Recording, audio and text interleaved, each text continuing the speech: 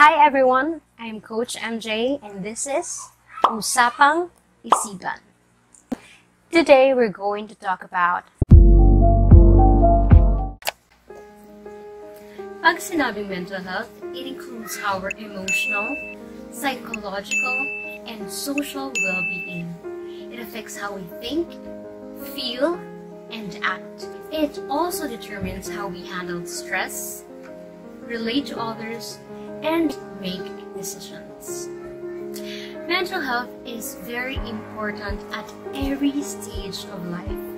At isa ito sa mga pinaka-naapektuhan sa atin ngayong pandemya.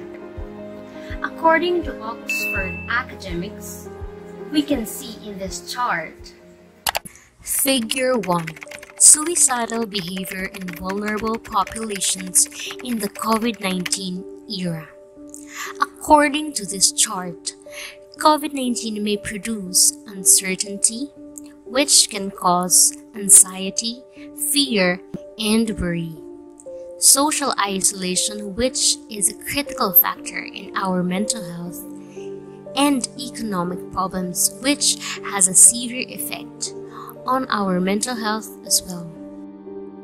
These three factors can affect the most vulnerable people, including individuals with pre-existing psychiatric disorders, low resilient people, individuals who reside in high COVID-19 prevalent areas, and people who have a family member or friend who has died of COVID, which may result to exacerbation of pre-existing psychiatric disorders, depressive disorders, anxiety disorders, alcohol and other substance use disorders, and other psychiatric conditions, which may result or are associated with suicide or suicidal tendencies.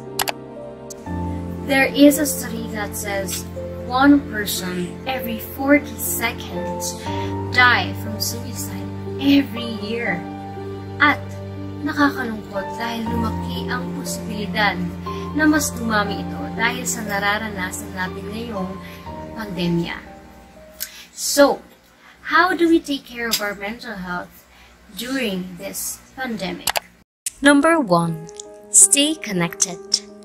Connect with friends via cell phone through call or text, telephone, and online messaging and video applications.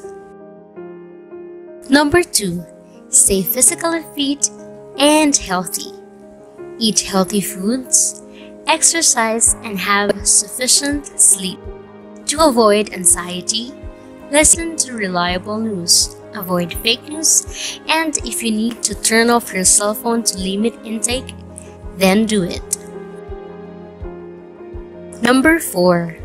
Discover new things or learn new hobbies. Examples are online research, learn to play guitar, learn to cook, read books, and etc.